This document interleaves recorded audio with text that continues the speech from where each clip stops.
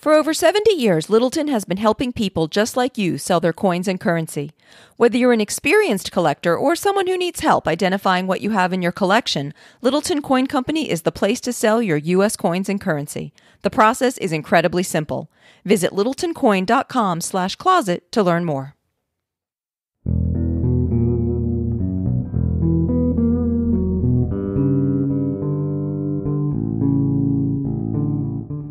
Welcome to the Futility Closet podcast, forgotten stories from the pages of history. Visit us online to sample more than 9,000 quirky curiosities from a railway hammock to a 61-minute hour. This is episode 166. I'm Greg Ross. And I'm Sharon Ross. After Japan invaded the Philippines in 1941, two American servicemen hatched a desperate plan to sail 3,000 miles to Allied Australia in a 20-foot wooden fishing boat. In today's show, we'll join Rocky Gause and William Osborne as they struggle to avoid the Japanese and reach safety. We'll also tell time in Casablanca and puzzle over a towing fatality. In March 1944, an Army Air Corps pilot named Damon Gause was killed while testing dive bombers in England. His wife, Ruth, got a telegram from the War Department explaining what had happened, and a few weeks later she received his footlocker, which she put in a back bedroom closet. In the footlocker, among other things, was a manuscript of hand-cut sheets bound together with a copper wire, a diary that he'd kept during an adventure he'd had in the early days of the war in the Pacific. That adventure had made him briefly famous, and periodically publishers would approach her about publishing his memoir, but she always refused. It wasn't until 1999 that her son, Damon Gause, took up the project and began to investigate his father's life. The adventure starts in the Philippines, which, as I mentioned in episode 156, was the scene of some dramatic fighting during World War II. Japan invaded the islands just 9 hours after the attack on Pearl Harbor, and in overwhelming numbers, and a group of American and Filipino soldiers held on heroically for 3 months to a small piece of territory there, the Bataan Peninsula and the island of Corregidor off its coast. Rocky Gause, who was caught up in all this, wasn't a soldier at all. He'd been trained, as I said, as a pilot. He'd arrived in the Philippines to fly dive bombers, but the planes themselves hadn't arrived when the Japanese attacked, and he was caught up in the fighting on the ground.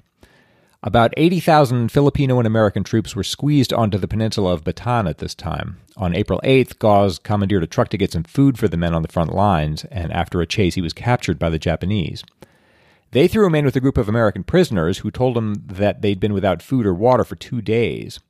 Gause was afraid that the Japanese would kill all of them pretty soon, so he jumped a guard, grabbed his knife, stabbed him with it, and sprinted into the bush. Then he swam out into the bay toward Corregidor, which is an island off the coast that was still held by the Americans. That was daring, but it was also fortunate. Eventually, those captured soldiers, as well as 70,000 others, began what's called today the Bataan Death March. They were forced by the Japanese to walk 64 miles across country without food or water. About 10,000 of those prisoners died of hunger, thirst, disease, and brutality at the hands of the Japanese. If he hadn't broken out of the camp like that, Gause would likely have been one of them. Instead, he swam 3 miles to Corregidor, where the army put him in charge of a machine gun squad. They fought hard, but the attack was overwhelming at this point, and the Japanese took the island on May 6th. Gause escaped that disaster too. Just before the island fell, he sailed for the mainland in an outrigger canoe, and he spent the next 3 months hopping from one island to the next, stealing food and evading the Japanese. Eventually, he met William Osborne, who was an American who had also fought on Bataan and escaped across Manila Bay just as Gause had. For 2 months, Osborne had been living in the jungle, surviving on wild vegetables and fruit. Together, they discussed their options, and they agreed on what's really a desperate plan. The Japanese, at this point, largely controlled the whole southern Pacific, so their best chance, they decided, was to run for Australia, which is more than 3,000 miles away, or 5,000 kilometers. Just an unthinkable distance, but it was really the only option they had, short of turning themselves in.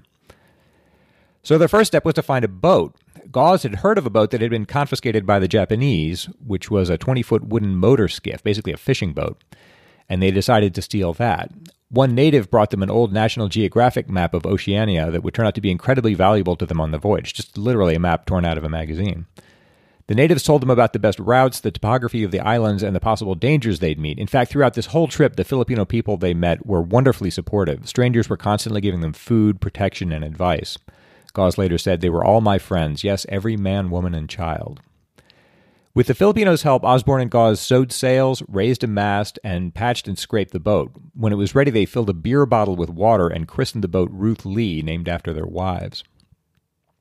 They needed fuel, and the Filipinos told them they were large supplies of kerosene on the lighthouse island of Capra, near the channel leading to Manila Bay. So together one night, Gause and Osborne surprised the Japanese soldier who manned that lighthouse, tied him up, and loaded the boat with kerosene and ammunition that was stored there, as well as rope, tea, coffee, sugar, and fruit. One last precaution, which showed, I think, an awful lot of foresight, was to prepare a collection of flags. They had an American flag from Corregidor, a Filipino flag from Bataan, and a Japanese flag that Gause made himself with materials taken from the lighthouse. In the end, they'd wind up using all of those. They set out in late August, navigating by dead reckoning using a compass and this National Geographic map, which were all they had. In the beginning, they were both seasick, but they quickly got over that. Generally, on the boat, Osborne handled the cooking and commissary duties, and Gause handled the sails and the operation of the boat. Technically, Osborne outranked Gause, but he knew nothing about sailing, so they agreed that while they were on the boat, Gause would be in charge. When they were on the boat, they called each other skipper and mate, and on land, Gause called Osborne captain. On the very first night of the voyage, there's a whole series of incredible lucky escapes right through the whole thing.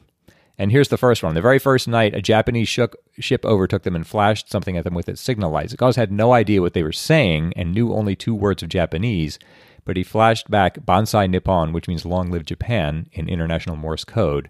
There was a pause, and the ship flashed back, proceed. That was a lucky break, the first of many. They had no instruments, but using this National Geographic map, they were able to trace their course from island to island, making their way gradually south. When their motor began to fail, they made for the island of Busuanga, which they knew was the site of the world's largest leper colony. They knew there'd be some American doctors there, and that the Japanese would probably give it a wide berth. As they approached it, some lepers on a raft rode up and asked if they had any sugar to sell. Gause was repelled at first and drove them off, but when they landed, they got a great welcome there, and to their great surprise, one of the lepers turned out to be a former marine engineer who repaired their boat for them. Wow. More luck, I guess. As they made their way southward through the islands, they foundered continually on coral reefs. This was just happening constantly. They were everywhere, so they had to stop periodically to patch up the boat as they went along. Also, they were fighting what turned out to be a strong southwest wind that prevails in the islands at that time of year. They let the map guide them, and natives along the way kept them informed about the Japanese, so they were able to avoid areas that were dangerous, for the most part at least. They made steady progress to the south, but along the way they had a whole odyssey of strange adventures. One day, sitting at the tiller, Gause looked behind him and saw an 8-foot shark following the boat. He made a crude hook, caught the shark, and they ate it for supper that night. On the island of Dumaran, they met an American soldier from Montana. His transport had been sunk about 60 miles offshore at the start of the war, and he'd swum ashore and had been living for more than 6 months with a native family there. They invited him to come with them. He declined, but gave them a letter to deliver to his mother and family back in the United States. As they were passing Palawan Island, they passed a Japanese seaplane at anchor with a motor launch alongside it. This is another lucky escape. The Japanese seemed to recognize that they were Americans and made as if to pursue them, but couldn't start their engine and were reduced to just firing their rifles at them, and Gause zigzagged the boat into the islands and got away. At Puerto Princesa, they found a large garrison of Japanese with about 300 American prisoners. They tried to sneak past the garrison in the night, but the wind died at just the wrong time, and they were left floating in clear sight of the island as the sun came up. 2 Japanese ships rushed out to challenge them, but Gause raised their Japanese flag and they retreated. This was just another piece of luck. Later, they passed a number of settlements that had been burned by the Japanese, and they heard stories about their cruelties on the islands. So they're continually making these fluky, lucky escapes. At Brooks Point, they met a woman named Nancy Howland, a Methodist missionary from Indiana, who gave them a box camera and 8 rolls of film, and they used those to document their trip and to do some reconnaissance on their way through the Dutch East Indies.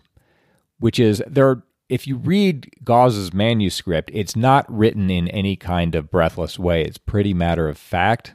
But the things, as I say, there's all these remarkable incidents, just a whole string of them, which makes you sort of wonder if all of this can be true. But it appears that it is, both because they took these photographs and because Osborne himself later wrote his own side of the whole story, which matches up largely with Gause, and there were just a whole string of witnesses who'd seen them and met them as they'd gone down through the Philippines and the Dutch East Indies. It's just amazing that all of this happened. So now they had to cross the Sulu Sea, headed for North Borneo. They were well supplied and could make good time with the wind, but the wind turned into a typhoon. It rose to 70 miles an hour, and heavy seas swamped the boat, but fortunately it drove them out into the open sea rather than onto a reef, which would surely have wrecked them. They bailed as fast as they could, but the storm continued all the next day and left them with no time even to eat. Their brave little engine kept running, luckily. Late in the afternoon, they hit a strange calm and hoped that the storm might be over, but the winds just turned around and picked up from another direction, just as strong as ever. When it seemed that the boat would turn over, the mast was snapped off and their sail ripped apart and disappeared.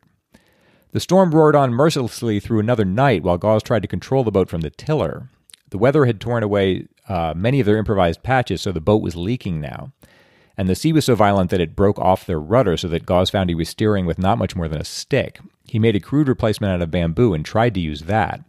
Finally, they saw a little island dead ahead and off to their left. This turned out to be Cagayan Sulu, about 800 kilometers off the Borneo coast. Gause steered to the leeward side of the island and they landed. Gause later wrote that another hour at sea would probably have killed them, and it was another 2 days before the typhoon broke up. The natives they met there fed them, helped with repairs, and cut down a tree that they rigged up as a mast. Then, with new supplies of rice and bananas, they headed toward Borneo. Another bizarre adventure here. Gause was sitting at the tiller one day when a Japanese submarine surfaced right next to them. All these bubbles came up from the deep, and he looked over idly and thought, I wonder what that is. And a whole submarine came up. The 3 men came out, fiddled with the forward gun, and then went back down to the hatch. The sub picked up speed and ran out of sight on the surface. Gause wrote, I'm sure the Japs saw us, but their cocksuredness or lack of interest, one or the other, made them careless. 2 days later, they sighted land, which they were sure was British North Borneo. The food was running low, so they raised their Japanese flag and sailed into the harbor. The natives there fled as they approached, since they were afraid of the Japanese, so Gause and Osborne just helped themselves to supplies from the empty village. So they were well supplied now, but the right course wasn't always clear. They knew they wanted to go to Darvel Bay on the eastern coast of Borneo, where they'd heard that some English plantation owners lived, but they disagreed about how closely to follow the coast. Gause tended to fear the reefs and wanted to stay out to sea, and Osborne tended to fear the Japanese and wanted to stay inland.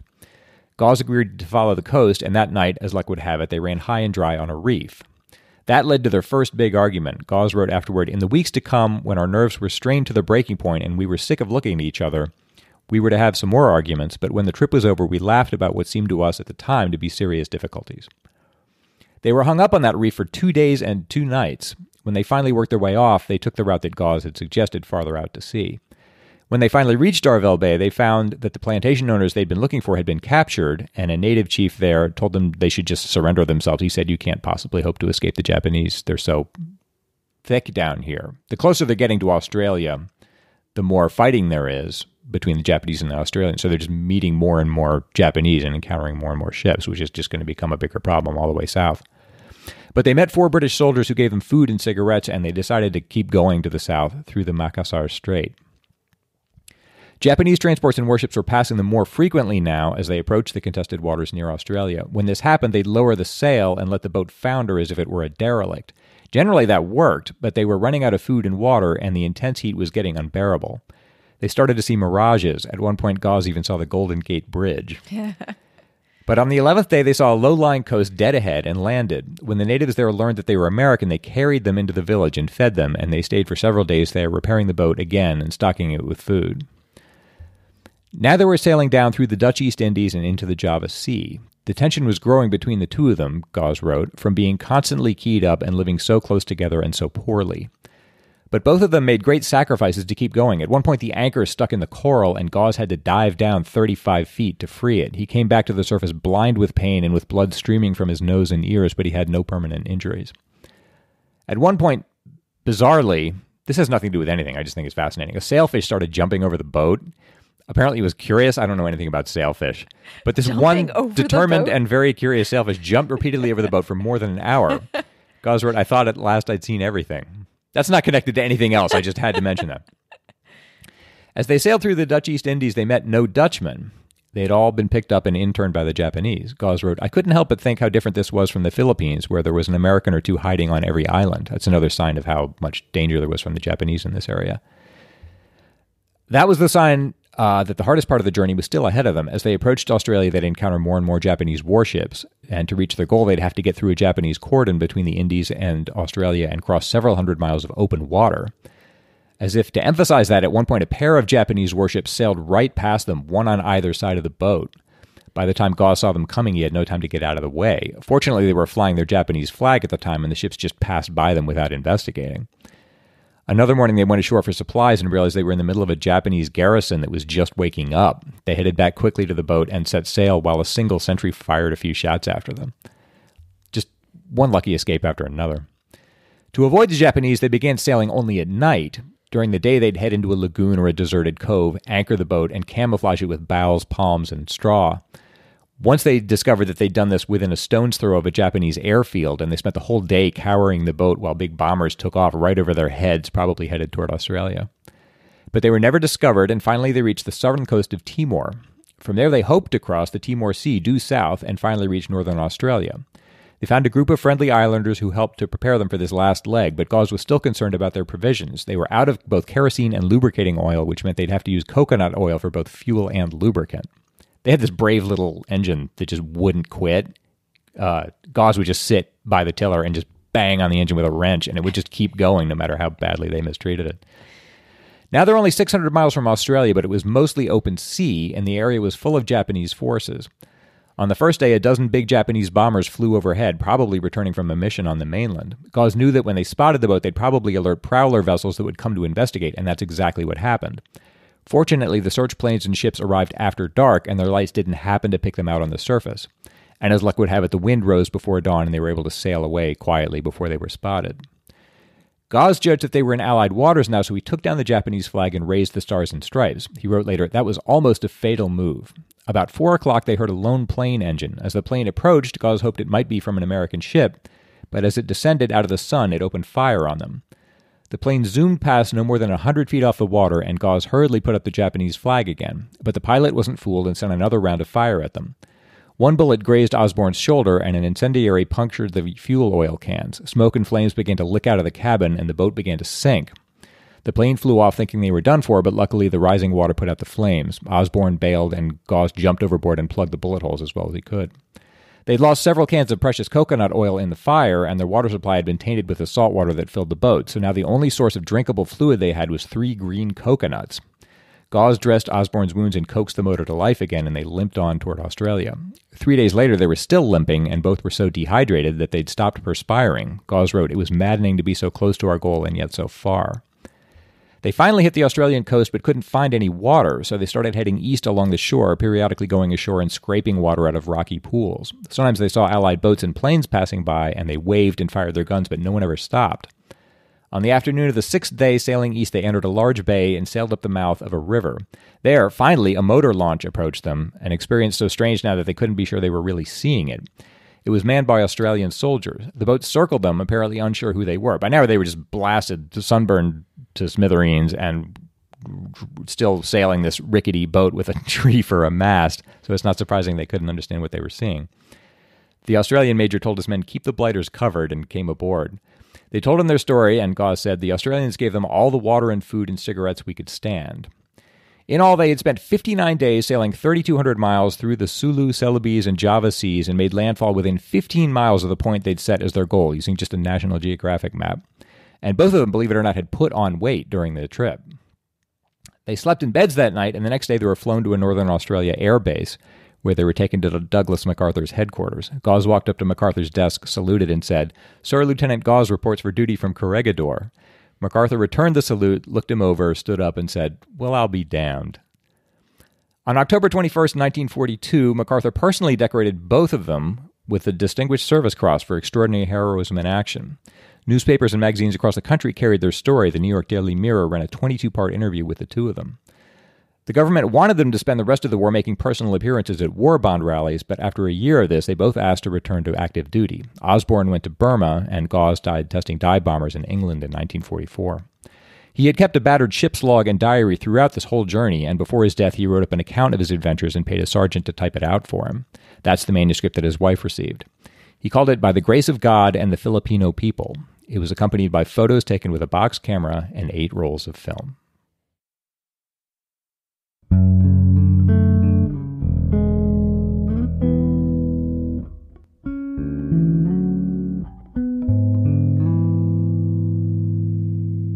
Why do people love Harry's? Because Harry's offers you an amazingly high-quality shave at an affordable price, with no more inconvenient trips to the drugstore. Plus, their products make great gifts for your friends or family. Harry's wants to prove to you that their products are great, so they'll give you a shave set for free when you sign up at harrys.com/closet. Just pay $3 for shipping. That's a $13 value for you to try for free. You can save $100 or more a year by shaving with Harry's, and Harry's is 100% risk-free, guaranteed. Someone from the Harry's team will check in to see how your trial is going, and you can call and cancel at any time. Over 3 million men have switched to Harry's. Why not try them for yourself and let them prove to you that they've got great razors? Head over to harrys.com/closet to check them out. Get started with your Harry's free trial offer today. All you cover is just a few bucks in shipping. To get your free trial set, including a handle, blade, shave gel, and travel blade cover, go to harrys.com/closet. That's harrys.com/closet. Don't wait. Get started with Harry's today.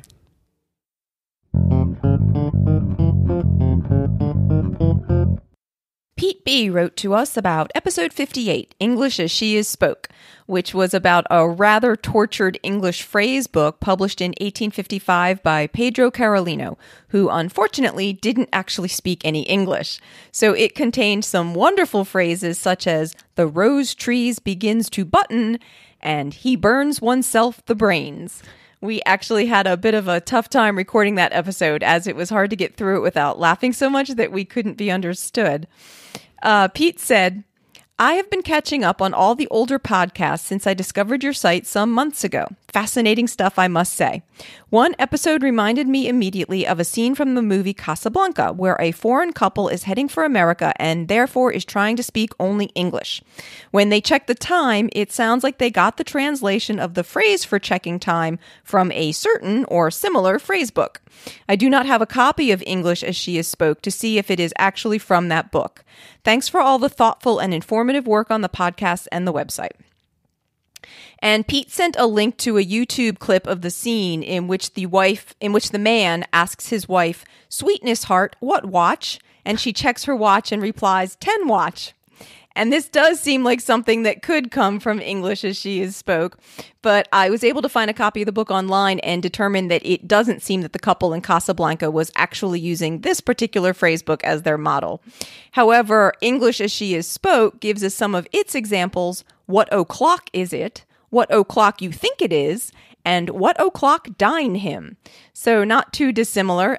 Maybe the Casablanca's writers were familiar with Carolino's work. I had never noticed that in Casablanca. I guess it goes by pretty fast, but it's a funny line. Yeah.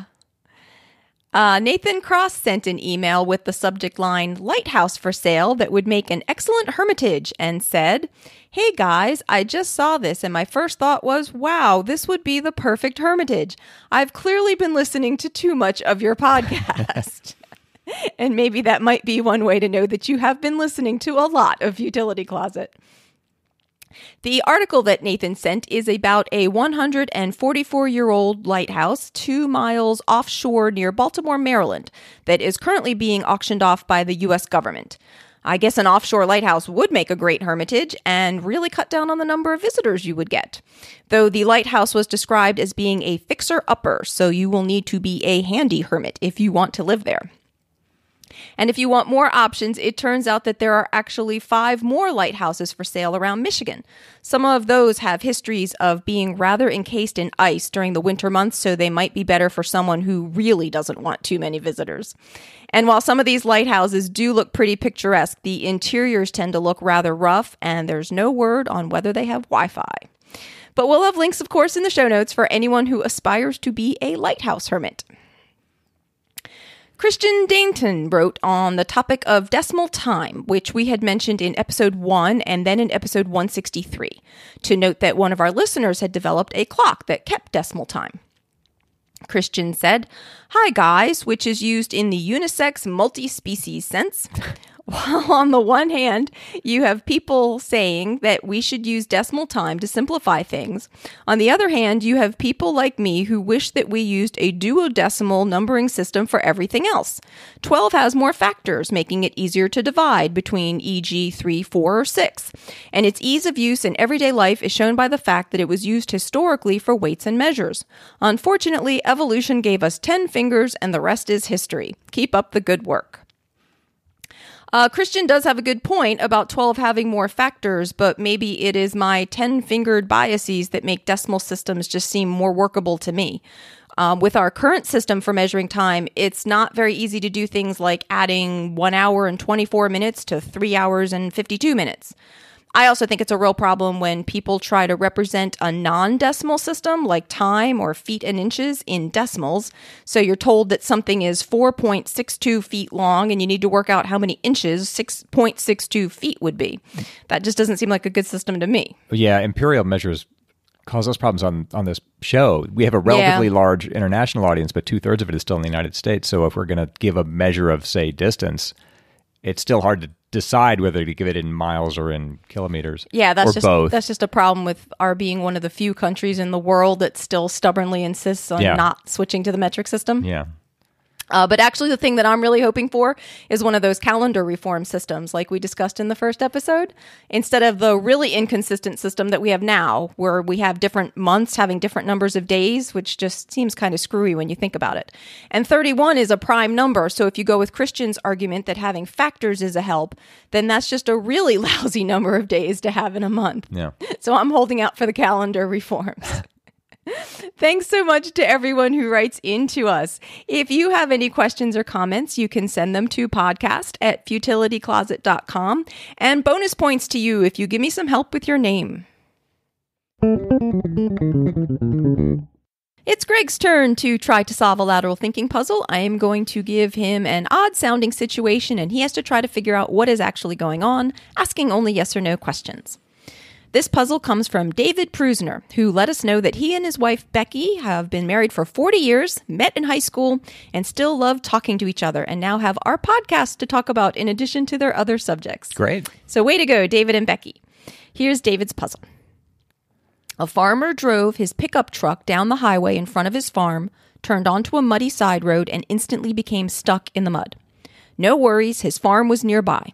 He walked back to his farm and soon returned on his tractor with a tow rope in hand. He attached the tow rope to his tractor and the back of his truck and began to pull the truck back towards the highway. He was seated in the tractor pulling. Suddenly, as a result of his efforts, he died. What happened? That was going so nicely there, wasn't it? And then the guy suddenly dies. Suddenly, as a result of his efforts, he dies. Yeah. All right, so you got a guy in a tractor. Yes. Towing a car. Trying to pull a car out of the mud. Out of the mud. And just for clarity, the car and the tractor pointed in opposite direction. Yeah. The truck and the tractor pointed in opposite directions. I believe so, yes. With a tow, with a tow rope between connecting them. Yes. Do we need to know anything more about the truck than that? Yes. Maybe. I don't know. Okay. I mean, do I need to know that it was in gear or? No, nothing like that. Okay. So it would help me then to know how he died, obviously. Yeah, that would. Did the rope break? No. Does it matter where this happened exactly? No. Or the weather? No. Or time, period? No. And it's by a tractor, you mean what I think of as a tractor Yes. that a farmer might have? Yes. Okay. All right. Did he die from some, I want to say biological cause, like a heart attack or a stroke or something? No. It wasn't through physical exertion that Correct. brought this on. And the rope didn't break, and I don't need to know much more about the truck. And are there other people involved? No. It's not that somebody's passing by on the road. Correct. And I don't need to know where he was going. Right. Okay. Well, this is pretty straightforward then. It couldn't be more straightforward. All right. If the rope doesn't break, was the tractor moving when he died? I don't know. Possibly not. Possibly not. Okay. So he hooks up the rope and it just gets back onto the tractor. Yes. And is attempting to pull the truck out of the mud. When he dies. Yes. And he's on the tractor when he dies. He doesn't fall off. Right. It's nothing like that. Right. He's on the tractor. He doesn't fall off. Okay. I have to ask this. Would you say that the cause of his death is related to what he was doing? Yes. Yes. Right. Always a good question. So if he just driven down the road in the truck, he wouldn't have died at that same moment. Right. Right. Yeah. A giant meteor. Yeah. Right. So Fell or a bomb went off or something. Yeah. Surprise. Nothing to do with it. Yeah. No. Okay. It was definitely as a result of his efforts. Was the tractor involved? Not directly. Okay, you wouldn't say the tractor caused his death by... I wouldn't. Exploding or falling over or something. I wouldn't. Do I need to know anything more about him, his identity, his past? Nope. How do you die on a tractor? Would he have died if the truck weren't there, if he was just riding the tractor back toward the road? He would not have died in that situation. So the truck had to be there. Okay, that ought to be helpful. Now you just have to figure out how. But you say he wasn't necessarily moving. He was not necessarily moving. That is correct. Does the rope have to be taut? Yes. Okay. That's helpful. Yeah, good question. So it's not just that he just climbed back onto the tractor and hasn't even started going That's yet. correct. He started moving back toward the road. Yes, he's pulling on the tractor and the rope is taut. When the rope goes taut, does it launch something in the air or anything like that? Not exactly, if I think I understand your question correctly. Are there any other living things involved? No. It's not like a snake or something. Right. Oh, whoa. It was a snake on the rope. And it's not that he pulls the bumper off the truck and that goes flying through. It is like that. That is what it is. The farmer had tied the tow rope to the ball of the truck's trailer hitch, which was old. The truck had stuck fast. When the tractor pulled, the tow rope was put under tremendous pressure, but the truck could not move. The rusty bolt holding the trailer hitch ball suddenly broke. The extreme tension of the tow rope then fired the ball back toward the farmer, striking him on the back of his head, killing him instantly. Is this true? He says it is. David says that he'd heard this story and it supposedly actually happened. Because it sounds like something, some freak story that actually did happen. Yeah. And David actually sent me a very amusing list of questions and answers to this puzzle so that I could read through them and try to guess it myself before I posed it to you. It was very fun. And I had actually guessed that the truck itself had become very suddenly unstuck and that the whole truck had gone into the that's a good guess. Tractor. But that's you actually got it much closer to what it actually was. Into it. So thanks to David and Becky for that puzzle. And if you have a puzzle you'd like to send in for us to try, you can send it to us at podcast@futilitycloset.com. Futility Closet is a full-time commitment for us. If you would like to help support the celebration of the quirky and the curious that is Futility Closet, you can find a donate button in the support us section of the website at futilitycloset.com. Or you can join our Patreon campaign where you'll get outtakes, extra discussions on some of the stories, more lateral thinking puzzles, and updates on Sasha, the ever-diligent Futility Closet mascot. Find that at patreon.com/futilitycloset or see the website for the link. At the website, you'll also find over 9,000 bite-sized distractions, the Futility Closet store, and the show notes for the podcast, with the links and references for the topics we've covered in the show. If you have any questions or comments for us, you can email us at podcast@futilitycloset.com. Our music was written and performed by Greg's incredible brother, Doug Ross. Thanks for listening, and we'll talk to you next week.